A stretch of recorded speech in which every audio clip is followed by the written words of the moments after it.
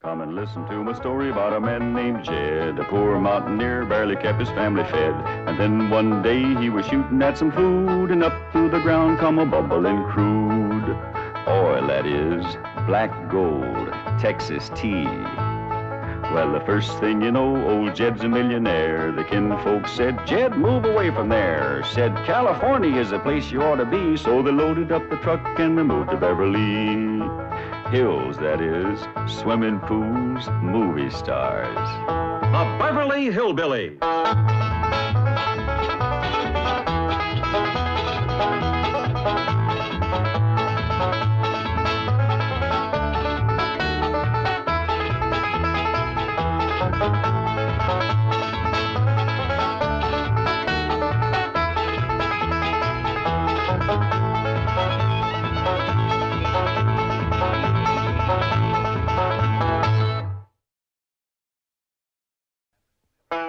This is where the Clampetts live, but there ain't no one in, 'cause they went home for Christmas and a visit with their kin. And here they are arriving at the home they love the best, happy as a pack of squirrels returning to their nest.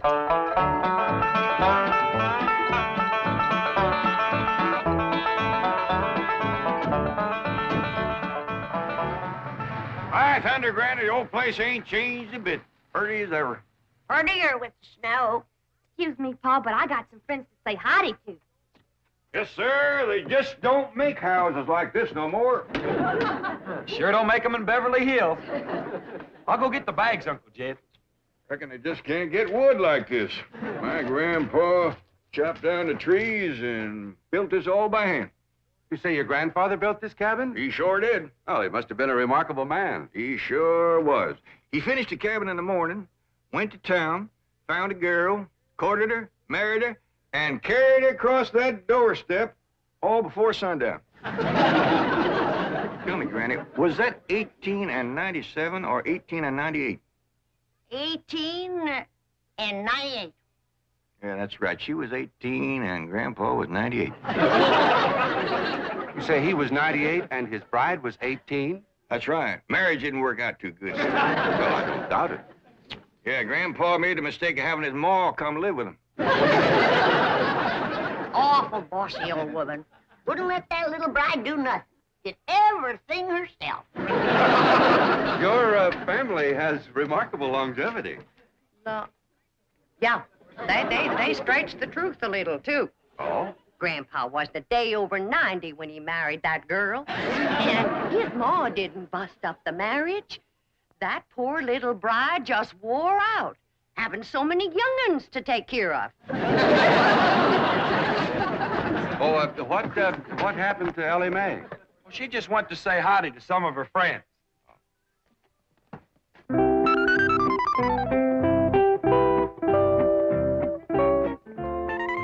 Maggie? Maggie, it's me, Elly May. I come back to visit you.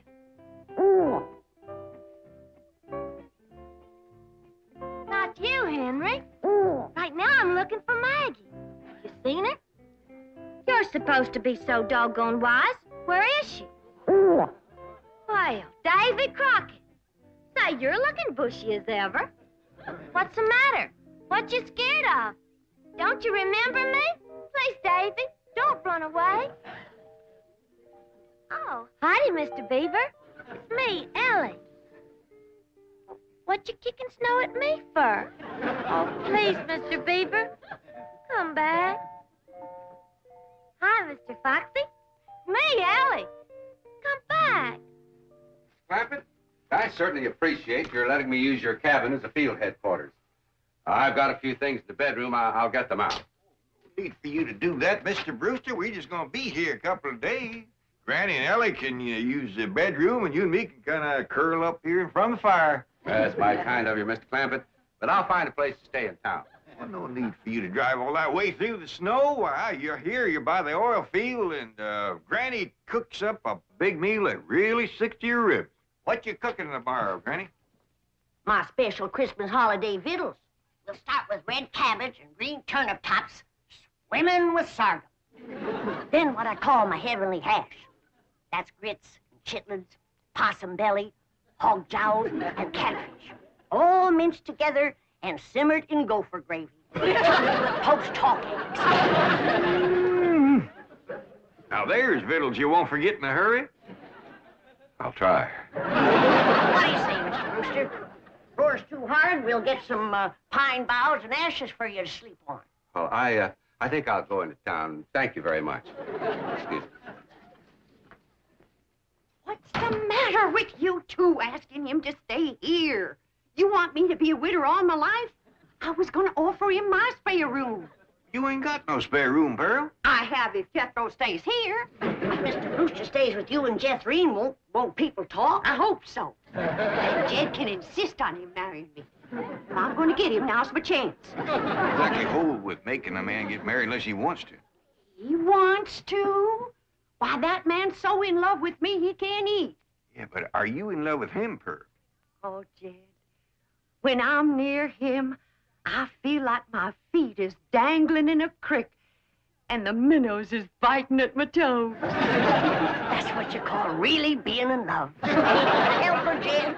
Mrs. Bodine, if you'd like a ride into town, I can drop you off on my way to the hotel. Hotel? Why, you can't stay there. Oh, no, sirree. You sure can't. Why not? Why not, Jed? Why not, Pearl? Why not? There's a convention there. Yeah. Every room in that hotel is full up. They're packed in there like kraut in a jar. What kind of convention? Elks convention. That hotel is bulging with elks. Oh, well, perhaps I can find a room in a boarding house. You know anybody got a spare room, Granny? No, I don't. Do you, Jed? Well, I see now. Only spare room I know of around here is over to your house, Pearl. Why, land to mercy, I'll plumb for God, yes! My spare room. What spare room, Ma? We ain't got it. Ow! Pearl, why don't you run out and fetch some wood? I just brought some wood in. What spare room, Ma? We ain't got no spare. Ow! You just run along outside and get the kinks out of that leg. I ain't got no kinks in my leg. It's just that Ma just keeps... Ow! Son, if you're gonna play hopscotch, you go outside. House ain't for playing games. But I ain't playing games. Then go chop me some wood. I just chopped some wood. Chop her some green wood. She wants to smoke a possum. Now get it. I just chopped some wood and I put it right there. I just put it right over there in the corner. Now, you come to my house, Mr. Brewster. The spare room is yours. Well, all right. If it's not... Why should I sleep here on the floor? I got a room. Ow! He's given to seizures in the leg, ain't he, Granny? I'll have him rub it with some hot possum grease tonight. Yeah, well, let's get going. Aunt Pearl, would you do me a big favor? Well, of course, Elly May. What is it? Would you take this here fur coat? Your mink? For keeps? I sure would appreciate it. It makes my friends in the woods kind of skittish. They must reckon I'll be wearing them next. Well, I don't rightly know if I Go should... ahead and take it, Pearl. That is, if you don't mind it's been war once or twice before. Oh, not at all. I tell you what. I'll put it in one of my hope chests, and I'll wear it on my honeymoon. Say, Mr. Clampett, isn't that an awful big tree that Jethro's chopping down? Yeah, he's notching it on the wrong side, too. Hey, Jethro, quit notching that tree on this side. It's liable to fall right down on the gear. Look out,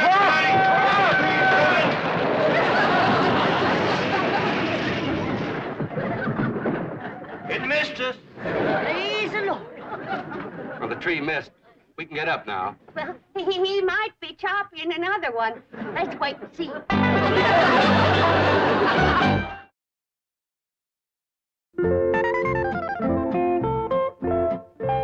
Maggie? Me, Elly.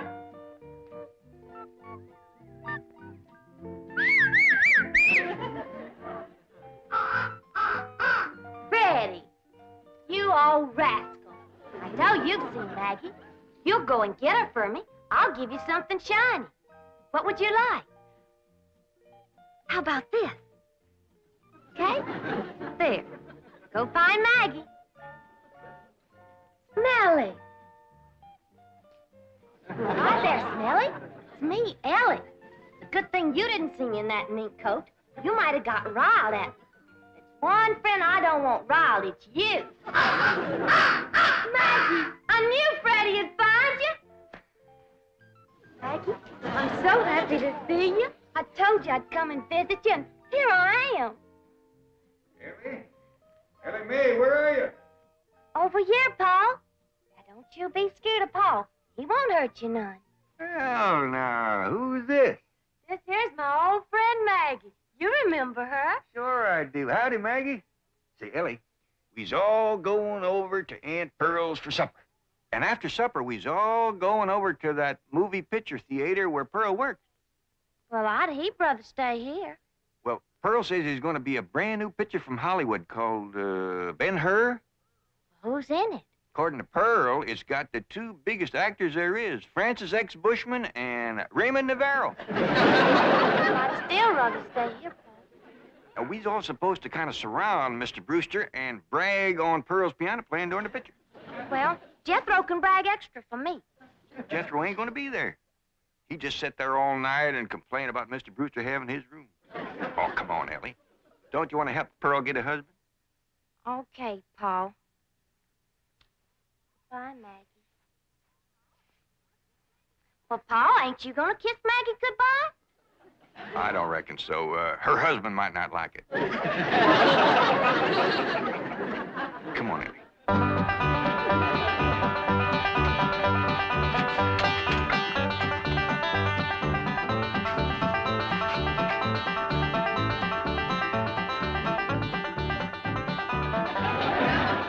Come on, everybody. Well, doggy. Jethrine, it's a picture of your ma. Yeah, it says, in person, Pearl Bodine, Wizard of the Keyboard. That means Piany. Hey, your name is as big as Ben Hur's. I begged the manager not to put that up, but he says it's a drawing card. My playing during the picture. During the picture, don't you have sound? Loads of it. Between the people crunching popcorn and crying and reading the titles out loud, you got plenty of sound. Now, everybody go on in and sit down. You're all on complimentary passes. Now, I gotta pop some corn and sell tickets before I come in and play the overture. Mr. Brewster, did you ever in all your born days see a woman who could do more things than my cousin Pearl? She can cook, sew, keep house, play piano, and no wonder the men around here are just beating her door down to propose. But Pearl's choicey. She's waiting for the right man.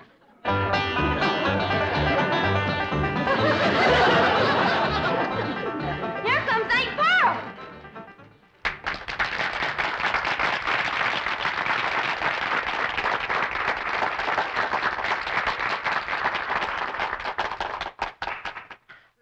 Ladies and gentlemen, before our big premiere gets underway, I know you'll want to meet the celebrities in our audience tonight. Now, sitting right here in the front row from Tulsa, Oklahoma, is the field manager of the OK Oil Company, bought by Cousin Ted Swamp, Mr. John Brewster.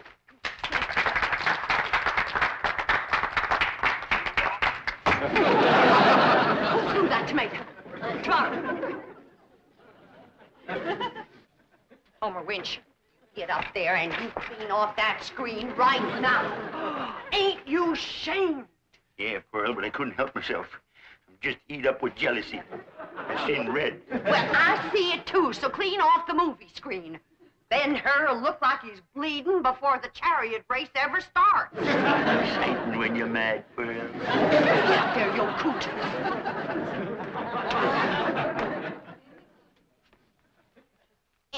And now, folks, you're going to meet a real live millionaire and his family all the way from Beverly Hills, California. Your friends and my kinfolk, the Clampetts. Jed, Granny, Elly May.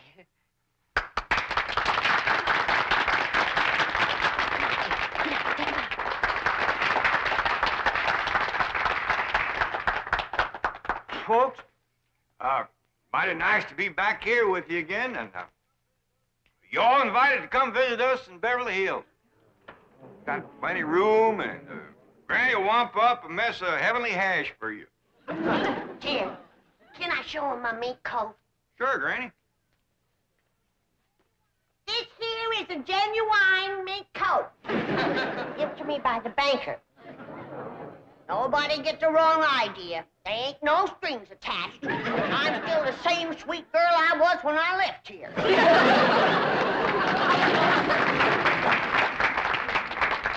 And now, folks, I got a real big surprise for you. As you know, those that can read, the picture for tonight is Ben Hur, and I have wrote and composed a special song in honor of the chariot race, which is the most exciting part of the picture. And this here special song is going to be sung by my daughter, Jethrine. Think about Jethrine.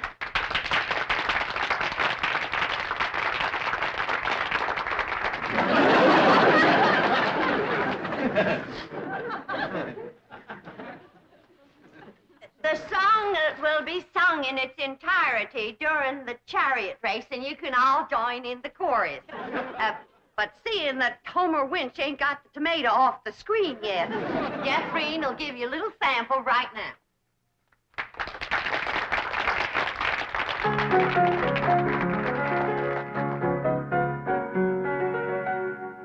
A mighty long time ago, couple of thousand years, in a town named Rome, which is far away from here, a feller named Ben Hur lived and went to school, and that young feller was a chariot driving fool.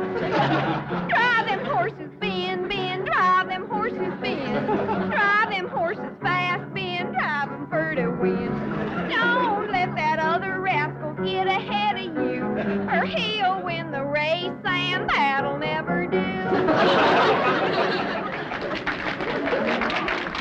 That's enough for now, Jethrine. You'll hear the song again during the chariot race, and everybody can join in the chorus. And now, during the playing of the overture, we invite your kind attention to the advertisements which will appear on the screen. I thank you. All right, Charlie!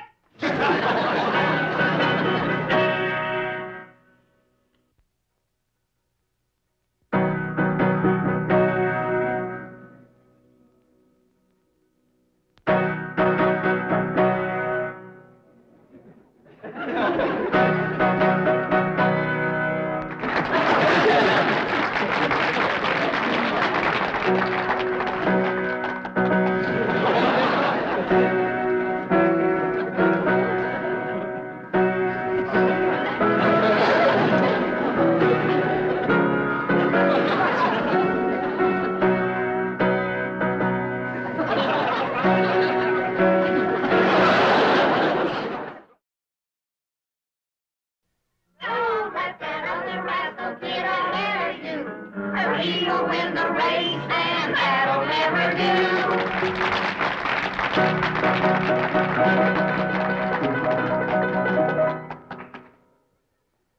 Well, Mr. Brewster, Where's Mr. Brewster? dog, you find him? I never felt him leave. That serves you right, Pearl. That's what you get for throwing yourself at a city dude. Hush up. Well, them fellas ain't nothing but a bunch of playboys. Just like bees flitting from flower to flower, grabbing up the honey. And then when your petals is drooping, they fly away. Everybody can hear you. I ain't ashamed of what I got to say. I love Pearl Bodine. Hush up, Homer. Now, quieten down, Homer. You're making Pearl blush. Be my blushing bride, Pearl. Right here before your kinfolk, your neighbors, and Ben Hur. I'm asking you to marry me. Get up off your knees. You're making a spectacle of yourself. I caught him, Ma. I was sneaking out the door, and I caught him. I was not sneaking. I simply went outside for a breath of fresh air. Put him down. You, wasn't running away, was you, Mr. Brewster? No, of course not. Everybody's invited over to my house for apple cider.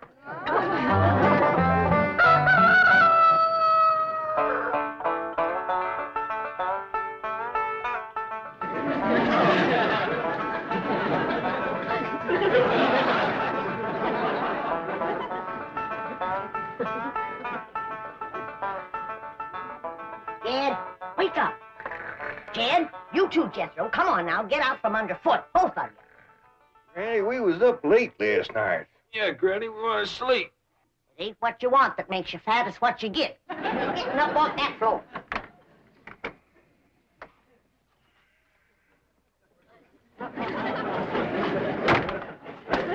Hey!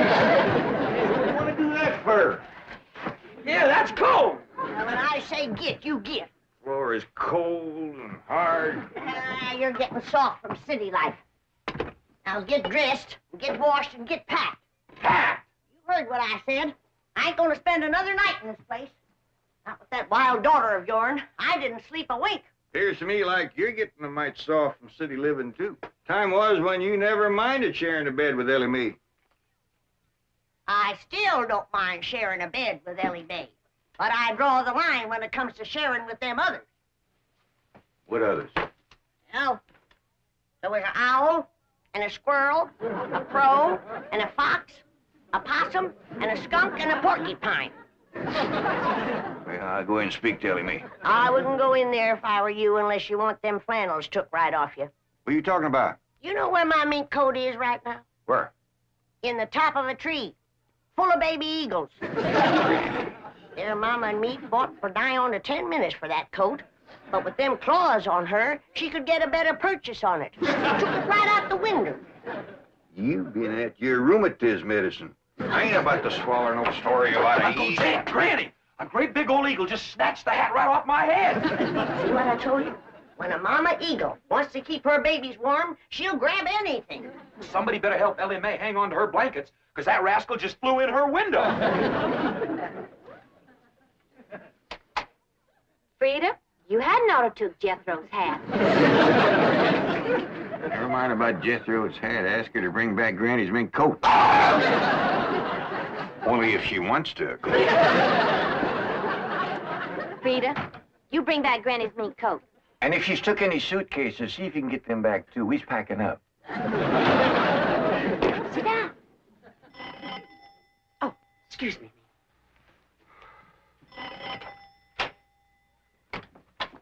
Good morning, Pearl.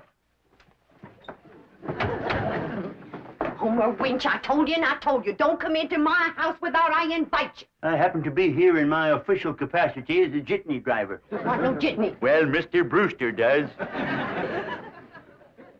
Don't say nothing to Mr. Brewster, and I'll bake you 2 pies.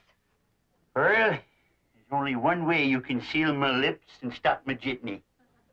And that's with a smack. All right. No, I didn't say that kind. I mean, with a kiss. A kiss? That's my price. Take it or leave it. Homer, why, that's the most shocking, disgusting, insulting, disgraceful... Oh, Mr. Brewster! Pearl? Where'd you go, Pearl?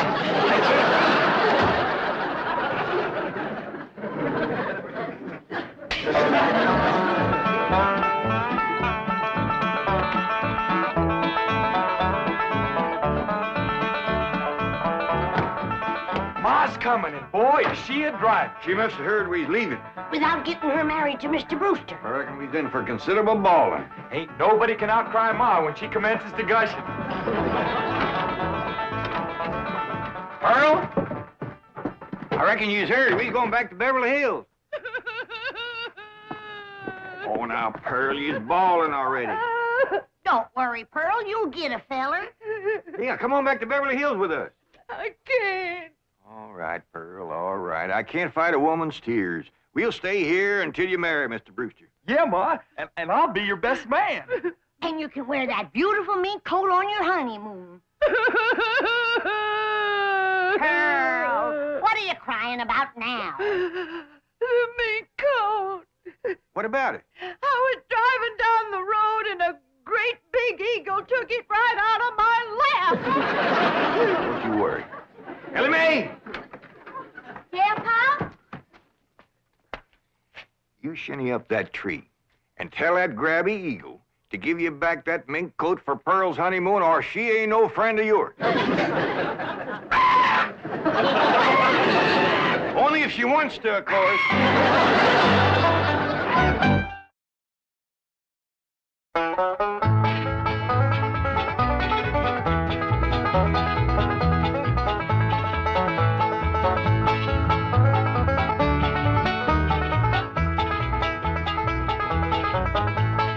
Now it's time to say goodbye to Jed and all his kin. They would like to thank you folks for kindly dropping in. You're all invited back next week to this locality to have a heaping helping of their hospitality. Hillbilly, that is. Set a spell. Take your shoes off. Y'all come back now. Here.